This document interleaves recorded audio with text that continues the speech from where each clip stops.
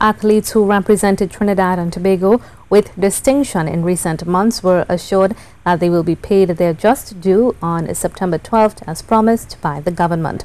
The pledge was made by Sports Minister Shamfa Kujo at a special reception hosted by the Prime Minister at the Diplomatic Centre in St. Anne's and attended by a host of athletes.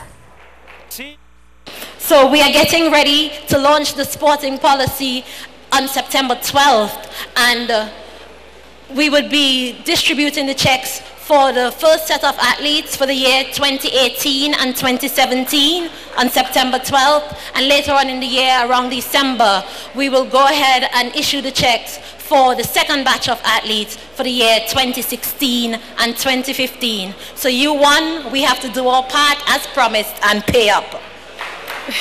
She said the payment was part of the overall sports policy, which will be launched on the said date. In celebrating the athletes, Prime Minister Dr. Keith Rowley singled out Brian Lara and Hazy Crawford for special mention as flag bearers of this country's excellence, notwithstanding our relative lack of size when compared to other nations. But we are not to be measured by the size of our territory. We are to be measured by the spirit of our people and the ambition of a nation. And the young people gathered in this room this evening represent the best.